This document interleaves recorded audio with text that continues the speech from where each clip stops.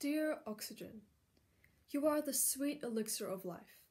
You swim in the veins of every living creature, a messiah rushing through billions of scarlet tributaries.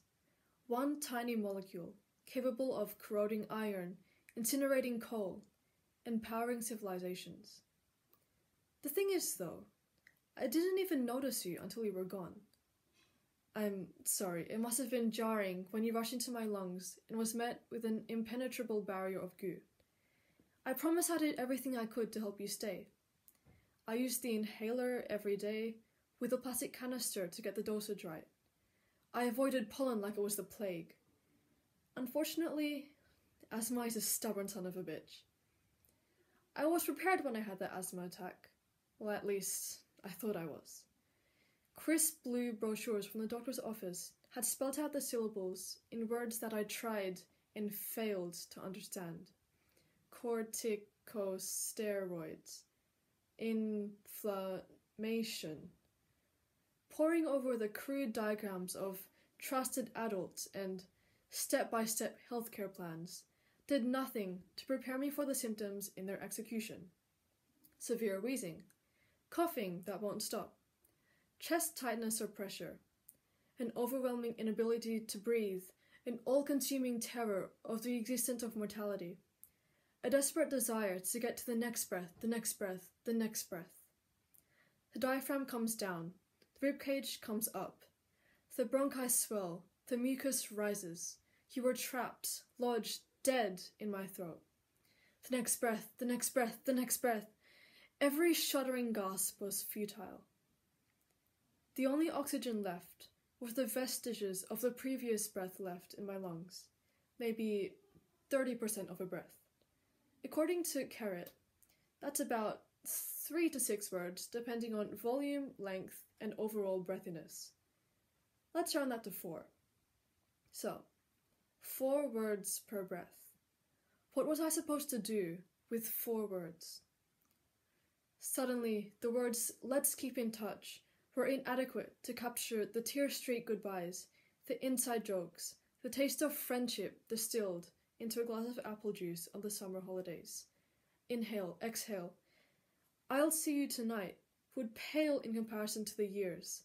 The honeyed hymns sung in the holding of hands, painted in scars and calluses and wrinkles over the decades. The freshly cut daisy flowers, offered shyly on a distant spring evening, now arranged by the bedside every day. Inhale, exhale. The witness signs here would be decaying leaves in the face of a lifetime. They would crunch under the weight of a high school graduation, a university degree, a love, a family, a million unsung moments, a million moments captured in dusty photo albums, a white picket fence, paradise in suburbia, blood, sweat, tears, a grey hair, a black veil. Stories and picket fences and moments and tears passed from fading palms to the ones that go on.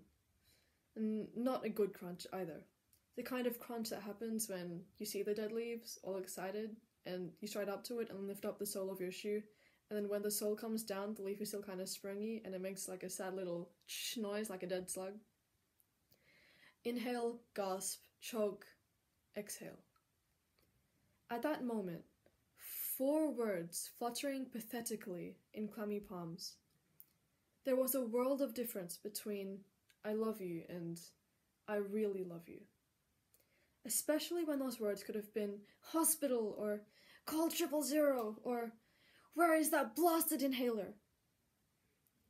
I guess what I'm trying to ask, Oxygen, is why you're so damn easy to waste.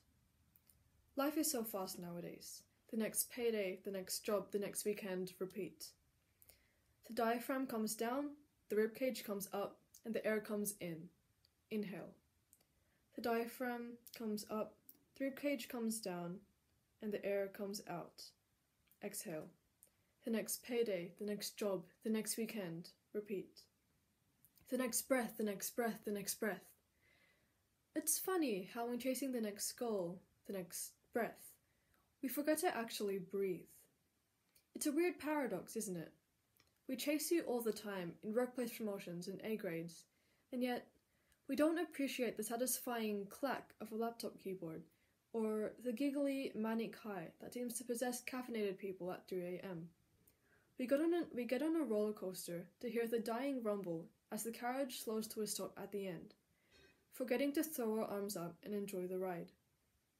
All these years, I've been treating you like a single-use plastic bottle, discarded and replaced, discarded and replaced. I've wasted words. I've inhaled, exhaled, got the promotion, inhaled, exhaled. I've wasted you. Funnily enough, you're one of the few things that does grow on trees, in a way, but that doesn't mean that you're immune to apathy on the receiving end.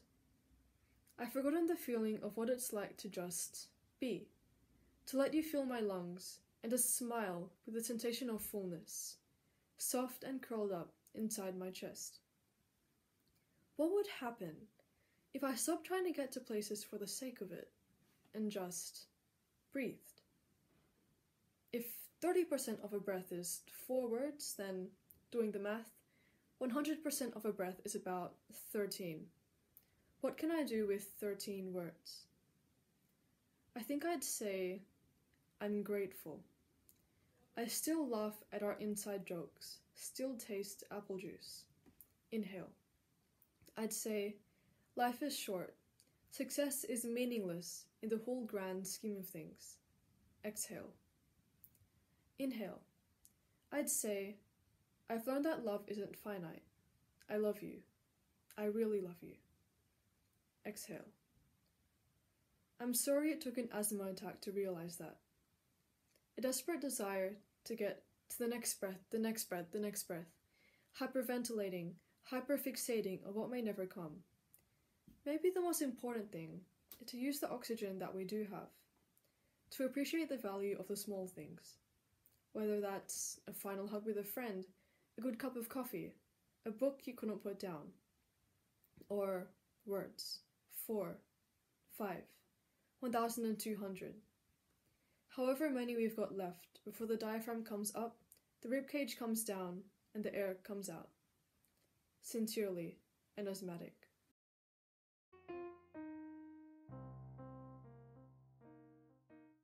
Sunday noodles. Every Sunday morning, the first thing Papa does is turn on the radio to listen to the only Chinese station there was on the island. She replaces the incense in our altar and gets started on the noodles. By the time I wake up, the anchovy broth is already violently bubbling. The hand-pulled noodles are prepared and set on the counter. The salty smell of soy sauce takes over the house. The wok spits off some fried garlic and Teresa Tang sweetly sings in the midst of it all. 你问我爱你有多深，我爱你有几分. You ask how deep I care for you, how much I love you so. Sundays are the peak of my week. Growing up on a multicultural, English-dominated island with immigrant parents made it easy for my family to adapt, however difficult for a Chinese-speaking child like me to socialize. From freely, fluently speaking and singing my mother tongue, to being placed in an environment where English was the main language spoken, I learned early on that it took a while for my friends to understand me, and a while for me to understand them. My childhood was never lonely, and I never felt excluded. It was just a matter of how hard I tried to communicate. The language barrier I faced when I was first placed in kindergarten didn't make my peers treat me in a way that made me feel less included. It was the lack of effort I put in to break the barrier that made me a very unsociable 5-year-old. My parents knew of this, however, were much more concerned in investing their time trying to grow their starting business. Moving 1,680 kilometers away from their homeland to an isolated island in the middle of the Indian Ocean, my family couldn't waste any time on me, nor money. However, as busy as they were, every Sunday they would leave work early to help make Sunday noodles. I remember the way my sister would purposely drop a humongous bowl of dough into the boiling water and quickly run off laughing to her room in fear of Papa scolding her. I remember the way that I did the same and ran off half screaming and laughing to the playground on the hill above my house because my sister always locked the door to her room, leaving me to fend for myself. Living on the end of the street next to the forest, the playground was my hideaway. It was always surrounded by thick trees and leaves, making it hard for other people to find. It was the first place I visited when the air in the house got too suffocating. The feeling of grass between my toes, the warmth of the sun against my face, the earthy smell of dirt, the sound of leaves rustling against the wind, and the sight of the ocean from the roof of my playground always made me forget my childish concerns. 你的笑容这样熟悉，我一时想不起。Your smile is so familiar to me, but I just can't recall the moment. Even today, those feelings of loneliness and concern are always replaced by a warm bowl of noodles and a pair of chopsticks placed in my spot on the dinner table by the time I run back down to my house. It is moments like these that a photograph could never capture, because pictures can't make me taste the rich broth of ban mian.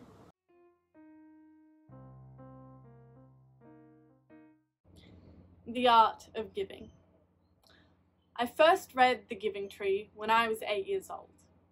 I don't remember why I took the caterpillar green book from the shelf, but I remember sitting on my bedroom floor and feeling a feeling I rarely felt. It felt as if my breath could not reach my lungs, as if something was being forced out of me, or a great wave was rearing inside. And then I felt the tears in my eyes. I remember slamming the book shut and shoving it to the very back of my bookcase where I would never find it again. Crying was reserved for a skin knee, or losing a chess game to my little sister. Not books. Never books. The Giving Tree is about a tree and a boy. When the boy is young, they play together, and the tree is happy. As the boy grows older, the tree sees him less and less, and when she does see him, he wants things from her. First, he asks for her apples, then her leaves, her branches, and these she gives, happily. The story ends with an old man sitting on a stump, but the tree is happy.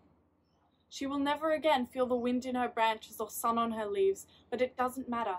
It doesn't matter that she's been reduced to a stump in the ground, a bump on the horizon. The boy is with her, so she is happy. We turn onto the driveway. Who's running down? Dad looks back expectantly. My younger sister Bean is out of the car in a flash and careening down the steep driveway. I hesitate for a moment, held back by a feeling of maturity. But Middle Cove is ageless. As the rest of the world grows and changes, my Nana's house remains the same. It means family and board games, long afternoons making paper aeroplanes, and watching movies by the fireside. Something has kept and continues to keep it out of the reach of time's corrosive fingers. I used to think it was a spell cast by the Sydney bush, full of twisting trees and bright birdsong. But I've begun to realize that the house is protected by its owner, who extinguishes the shadows and inspires joy. I've never met anyone like my Nana, and the older I get, the more I realize I probably never will. I do kind things, like walk the dog during my sister's week, or make mum lunch without being asked. But Nana is kind. Her kindness is a habit. She doesn't think about what she's doing or pause to wonder how much time it is taking. She just does it. Like the time I dropped my phone and practically had to dive on it to stop her from bending to get it. Or when we came home late and she let her dinner get cold so she could feed the dog. And how, at the end of every visit, she leaves something for us. A few lollies, or some nice pens for us to find after we've said goodbye. Constant acts of kindness that make the grass greener and sunshine brighter. The thought of seeing Nana is what gets me out of the car and flings me down the driveway, pushing the wind through my hair faster and faster. My sister and I sitting on the floor, surrounded by books and boxes. We are sorting Nana's bookcase. The books are dusty, the pages a little brittle and the colour of honey. There are collections of cartoons that are older than I, and books that trigger memories, hazy with age. As we flip through the hardcovers and glossy illustrations, Bean begins to talk. She is vexed, and her frustrated fidgeting sends dust spiraling into the air. I don't get why she lets Nadia use her like that.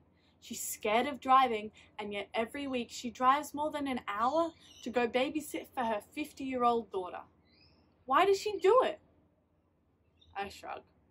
We've been having this conversation on and off since we arrived. She's kind. She wants to help. Bean nods, but she still doesn't get it. Neither do I. Not really. A thoughtful silence settles, as does the dust. I come across a book with a caterpillar green cover. On the front are a boy and a tree. Don't you think she's putting herself in danger? Says Bean. Car accidents are common, especially at her age. Why does she do it? This question is different from the first time she asked it. Gentler. I look up to meet her eyes, but I don't see anger. I see fear. I look back down at the book, unable to hold her forlorn gaze, and realize why the book looks so familiar. Because she wants to. Helping makes her happy. I point to the book submerged in the velvety tears of nostalgia. Nana is like the giving tree. Bean and I lie on the floor, and the book is sadder than it ever was with this new layer of meaning. It's not the tree having its apples picked and branches chopped, but Nana. My first instinct is that we have to do something. We have to stop letting her be so nice. We have to stop letting her buy us things and get up early to make us breakfast. But then I realize, we aren't taking, she is giving. Willingly. Happily. Nana seems destined to be reduced to a stump by the people who love her most. But she wouldn't have it any other way. You can't blame the boy for taking what the tree wanted to give him, but you can blame him for not being grateful. So, Nana, I may never quite understand your relentless desire to give, but I will always say thank you, and mean it.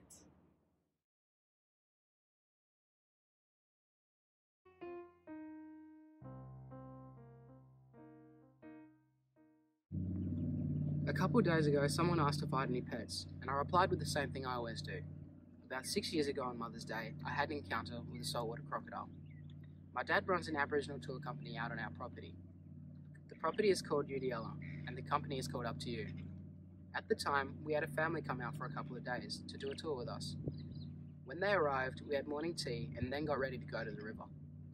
Mum and Dad stayed back and started to cook lunch. My sister, my Uncle Neil, our two dogs, Ida and Maja, and I made our way down to the river with the guests. We made it down to the river. The water was crystal clear, but the water still was running a bit fast from the wet season that had just passed. I went down to the bank to check for any signs of a crocodile. I looked for tracks, but couldn't see any. I had an eerie feeling that I couldn't seem to shake, but there were no obvious signs of danger, so I called out for everyone to come down. Within 30 seconds of being down on the river, my little sister made a mudslide with the kids that came with the family. They looked like they were having lots of fun, so I decided to forget about the weird feeling I had and join in with them. After about 20 minutes of sliding down the bank, we were covered in mud from head to toe, so we hopped in the river to clean off. I swam to the middle of the river. It wasn't deep, but the current was strong, and I had to swim forward just to stay in the same spot. It was like a natural lap pool. When I got to the middle, I noticed a long figure floating down the river, like a torpedo heading through the water. After a couple of seconds, my brain recognized the familiar shape. It was a crocodile, a prehistoric beast with skin as tough as armor. It looked pretty big enough to be assaulting. I shouted out and told everyone to get out of the water. The current was too strong for me to swim back across to the bank where I came from, so I swam to the other bank on the opposite side from home. I hopped out of the water onto the sand and looked around for the croc. In the corner of my eye, I saw the ripple of his head going under the water. I knew he noticed us, so I kept my distance. I called out asking for someone to go get help. The only one that left was my little sister. She ran all the way back to the house. It was about 1.2 kilometers. It might not seem that far, but for a 7-year-old running through the bush, that's a pretty long way. I had been on the other side for about 30 minutes, so I walked up the bank a little and sat in the shade and tried to keep calm and make sure everyone was okay. After checking up on everyone, I remembered that my Uncle Neil went fishing upriver, so I told everyone to stay away from the water and made my way up the river. I climbed down the hill to the sand and walked towards the steep bank, but little did I know the croc was waiting for me. As I got closer, my dog started to bark. I took one more step, and he jumped in the water and started swimming towards me. Before my eyes could adjust, I saw the shadow in the water and the wake from its long scaly tail. In that moment, time seemed to have stopped, and I realized what was happening. My dog had saved my life, but at the cost of his own. Time went back to normal, and all I could do was watch. Snap when his dinosaur-like jaws as he did his signature move, the death roll, leaving half of my dog in front of me. I was devastated. Now I knew the seriousness of the situation. If I wasn't smart, people could die. With tears pouring down my face, I walked up the bank and checked if everyone was okay. My voice was broken, and the words were being interrupted by the sound of my panting. The killer hadn't left, and half of my dog was still in the water. I think he was trying to get me to come closer. But after about 35 minutes, he came up and ate the rest of my dog, and left without a trace of him ever being there. Finally, what felt like forever, my dad, mum, and sister came with the boat. The bank was too steep, so Dad just walked across with a shotgun, but the croc was long gone. The memory of the water breaking as he took each step never leave my memory. When he made it across, he grabbed me and said in a vengeful voice, "We'll get that bastard, I promise, and we'll make a nice pair of boots out of it." Even today, I don't regret what happened, because the knowledge I gained from the experience, it will help keep me safe from accidents for years to come. The main lesson I learned was to always trust your Leon. Leon is a Nyigana and other Aboriginal people's term. It is your gut instinct, but even more than that, it is the way you feel about yourself and your connection to other people and the places surrounding you.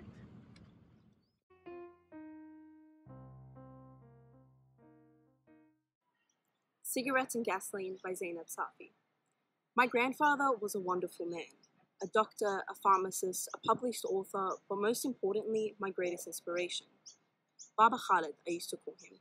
He was always deep in concentration, his thick brows furrowed behind his glasses as he went over his next pharmaceutical book. He was never seen out of his crisp Italian-crafted suits and smelled strongly of Old Spice aftershave and cigarettes. His thumbs were rough from breaking open blister packets to sort medication for his older patients. A cigarette always hung from his mouth, and, when he was feeling fancy, a cigar. Sitting leg over leg, he recounted stories from his past as he burned through cigarette packets like they were sunflower seeds. We had a little routine, him and I. Every morning, just as the sun made his debut appearance and the birds sung their morning song, Baba Khalid would walk me over to his greatest pride and joy. His sixth child, he called the naranj tree that sat at the corner of his garden, the backdrop of every family photo. He'd pick me up and let me pick out a naranj to split with him to have at breakfast. Between long draws of his Marlboro cigarette, he spoke about his childhood, his days abroad, how he came to fall in love with my grandmother, and everything in between. We'd always try to include a life lesson to take away from his stories. What did we learn today, Habibti? The story that sticks out the most isn't the heroic story of when he saved someone who had a gun against his head, or the time he was held for ransom by Al-Qaeda. It was the simplest of all, the story about the 7 triangular UFOs he saw flash across the sky when he was a child. I used to be in the army. There was no plane. The realist in me had a hard time believing him, but the twinkle in his eyes and his small, reminiscent smile convinced me. I told him my own UFO story, going into an annoyingly excessive amount of detail, yet he still listened. I think that's why I so vividly remember that specific conversation. He listened to me. Adults don't do that to 8-year-olds, especially 8-year-olds with a tendency to ramble. He only ever broke his focus to move on to his next cigarette packet.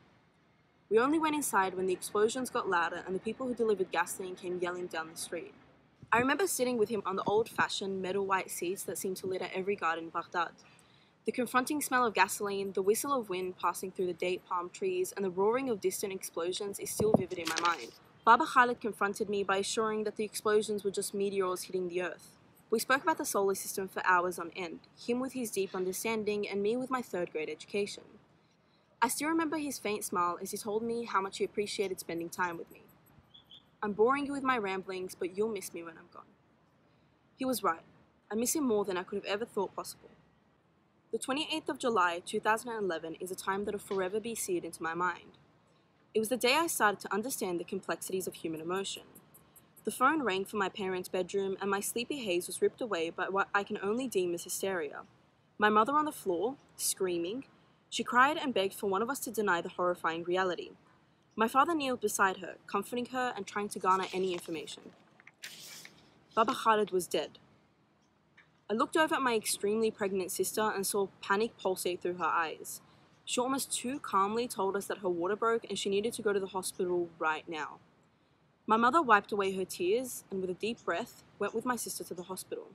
I have yet to see someone go through the stages of grief so quickly. Standing from the sidelines, seeing my mother go through the extreme loss of her father and then moments later having to compose herself to accompany my sister in hospital was jarring. The explosion of human emotions scarred me. Coming to terms with having a person ripped away from my life forever was devastating and I refused to believe he was gone. I still have intrusive thoughts and lose myself in a world where everyone I love is taken away from me. The diagnosis? Takotsubo cardiomyopathy. He had quite literally died of heartbreak. After the death of my grandmother, he was a changed person. He stopped wearing his suits. He no longer smelled of Old Spice aftershave, only tobacco. He stopped going to work. He abandoned the book he was writing. Baba Khalid refused to go back to the home he had lived in with the love of his life for the past 50 years. For the first time in my mother's life, she saw her father's hard, determined exterior crumble. It was somewhat bittersweet, his death. He couldn't live without his second half, and love eventually led to his demise. It wasn't until I looked through family photo albums years later that I finally processed his death. Memories flooded my mind of cold winter nights spent sitting by the fire with my grandfather and cousins, of narinj trees, Marlboro cigarettes, and the loud calls of men selling gasoline. Moments I had taken for granted. Looking back, I realized that it was easy for me to push his death to the darkest corners of my mind and pretend nothing had happened. I don't believe death itself is inherently evil. Death is the only guarantee in life, and I find comfort in that. Instead, I fear that I will never truly appreciate anyone in my life until they're taken away from me. I still harbor some regret. I guess that's just human nature, an inevitable part of life. I wish I had spent more time with him, woken up earlier, put my games down sooner, listened to just one more story, just one more shared narinj, just one more packet of cigarettes until the men selling gasoline came yelling down the street. But then I think about one of the lessons Baba Khalid taught me. Regret and guilt will get you nowhere. You can't change what you have done in the past, but the future is yours to bend to your will. All I can do now is love those in my life more fiercely every day. I find comfort in thinking that even after he's gone, my grandfather is still guiding me through life. I like to imagine that my nephew holds a little of my grandfather's soul. I like to imagine that I do, too.